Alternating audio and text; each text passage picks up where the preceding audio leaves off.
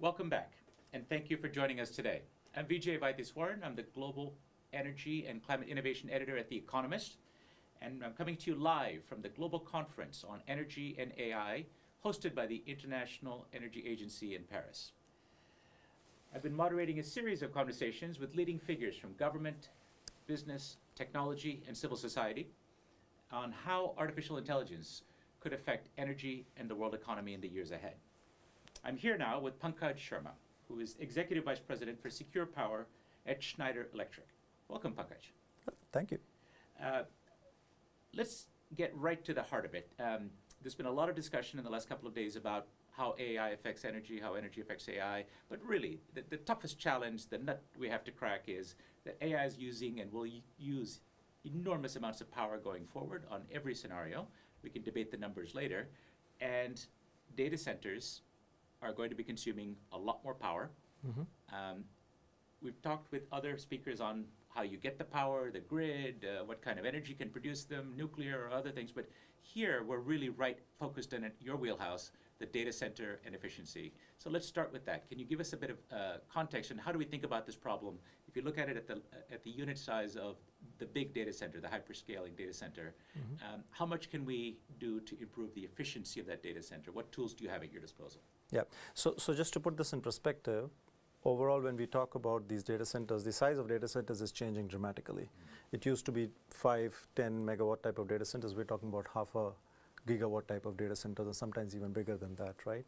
Now, the need for energy, while it is going up dramatically, the efficiency of the systems which build these data centers is also increasing multifold. So I'll give you a couple of examples on real products. As an example, in the powertrain, we have products like the GVXL UPSs, which is a very specific example.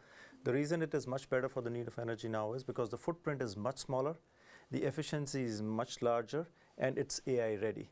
So which means you can put in a product in the entire powertrain and you still need energy, but much lesser energy. You can still meet the AI demand. So that's just one example. The other way to think about it is when you look at even the cooling systems. Mm-hmm. Now, in the past, it was always about conventional cooling. You put in a lot of water, etc. in there. In the newer technologies, which is in liquid cooling, you have a closed loop. So you're not utilizing the same amount of water. You're just filling the system up once and then just keeps running. You only probably need to replenish once in a few months, a small little amount of water. So those are some specific examples. I can understand why that spares the water, but how does that help me with the cooling? Is it actually a better cooling system? It is actually a better cooling system. So just basic physics, air can only take out so much of heat. Mm-hmm. Now when you think about the heat which is getting generated in these data centers, currently, most of the inference, as you call it, data centers have 5 to 10 kilowatt in a single rack. With these new technologies, with these new super chips, the amount of compute capability goes up dramatically. We are already talking about up to 30, 40, 50 kilowatt per rack. Now, where the pivot point happens is at around 30, 40 kilowatt per rack, you cannot use air anymore because air is not capable to take out that heat. It's very, very inefficient. That's where you need to use liquid cooling. So when liquid cooling comes into, when you look at direct to chip, which is one of the main technologies, there are others out there. Right. Yeah. So that's one of the primary reasons why we have to use liquid cooling. So, and in fact, if I'm not mistaken, you're in the process of acquiring, pending regulatory approval, an innovative cooling company in America. Is that right? Yes, that's correct. And look, this company is called Motivair. We've made the bid and it's in the process of approvals. We should be able to do it very, very quickly. But more than that, the important part is that this is a company which has been in this space of liquid cooling for almost 2 decades. And for the last 10 years, one of the key components of liquid cooling, which is called the CDU, the cooling distribution unit, they've installed over 2,000 of those CDUs in the United States and in a few other countries. So they have a lot of experience and they've done all of that in the supercompute environment, right, which is extremely important when you think about these size data centers with very high level of compute capability. Now, this kind of advanced technology for cooling has been used by NASA, has been used, of course, in these very elaborate supercomputing systems. For this to be practical and economical, at widespread and dispersed, as we're going to see these data centers everywhere, we're going to need something of a revolution, aren't we, in sort of the commercialization of this technology? It needs scale. You pointed very well, Vijay. It needs scale. So as a company, what we're trying to do is, one is, of course, Motivair, but we have our own cooling facilities, some of which you will see tomorrow. What we do there is, in those facilities, we have already built in the capability to expand them and be able to build most of these CDUs. And then we have built newer factories. We're making a lot of investment these days. We're making new factories, another one which we built in India, which can also make thousands of CDUs. So scale is what is needed. And by the way, it's not just that, because you're bringing such an important point. It is also about the expertise to install these units. So there's a lot of work which is happening in skills development for the kind of people you're needing to be able to go install these properly. I mean, let's not make a mistake. This is now you're putting water inside the white space of a data center. Right. It's different from in the past or today. We just have in the white space data center, you have digital, which is data cables, and you have power. Now you're also bringing a third angle, which is water. So it needs a very special expertise, and that's why we're very confident with the motivator capability. Now, we've seen optimism expressed by the companies promoting chips. Jensen's law has been promoted, including on getting much more efficient. From the perspective that you come at it, you, in a sense, work on the balance of plant. You sort of make the power in as well as the heat out work. What do you see in terms of the limitations? Is there a power law from the balance of plant that you work on? I know you have a recent deal announced, just I think, or announcement this week with NVIDIA for a more efficient design. Can you tell us a little bit about that and what that means for the bigger question of, are there limits to how far you can go, or do you see a lot of runway? So again, if you take a step back, you have power and you have cooling. The limitations on power in terms of voltages, there's no challenge right now. Cooling, we already discussed the liquid cooling part, so that solves that problem. But it's very important to work with companies like NVIDIA for us, because they are defining the future of compute.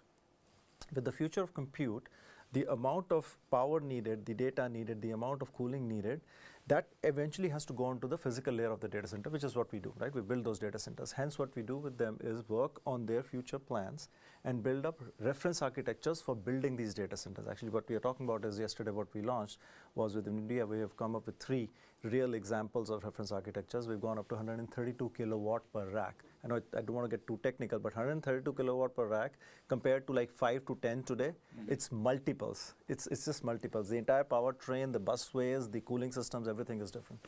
And why do you need multiple blueprints? I think earlier in the year, I think an affiliate of Google's Sidewalk Infrastructure Partners put out one template, and they're building a couple of models of much more efficient data centers that they think is the way forward. Why do you need 3? Simply because you have AI training clusters and then you have inference clusters. Training clusters are very, very high density.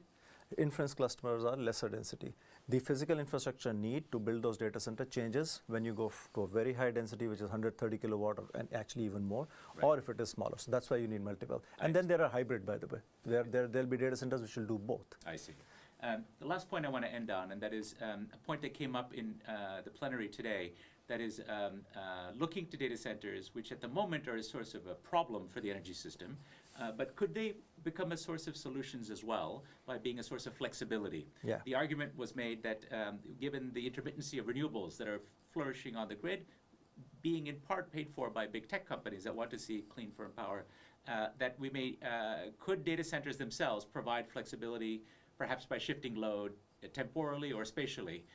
What's the reality of that? There's a big debate here among the technical experts that are present. Yeah, so there are 2 points to that. First of all, given the availability of the type of sources, can the data centers take these multiple sources? So at Schneider, we're building those technologies. So that means you can have a data center which can take the kind of source from the grid or from renewable or from wherever else at any point of time, and then rebalance it for the load, which is compute, right? So that's possible.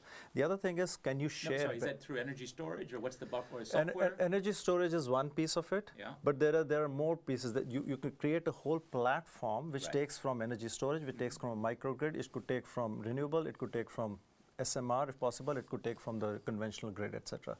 So that's the whole technology platform which is there, right? And it has both hardware and software inside. But the second aspect also which is important is, can you share this back with the grid? That's the challenge. And that's where the challenge is, simply because the uptime need for these compute capabilities is so high that you don't want to be sharing it back, but what if when you need it, you don't have it, right? So that's a debate in the industry which is still on, and the hyperscalers are completely involved in this, and we are working with them closely, but there's still not a very clear answer to that. All right, so we'll have to watch this space. Yes. That's all the time we have, I'm afraid, but that's been fascinating. Thank you for joining us. This conversation, live from the IEA's Global Energy and AI Conference in Paris, will be available for a replay on the IEA's website. And up next, I'll have a final conversation with a surprise guest you'll see in a moment. So I hope you'll come back and join us. Thank you. Thank you.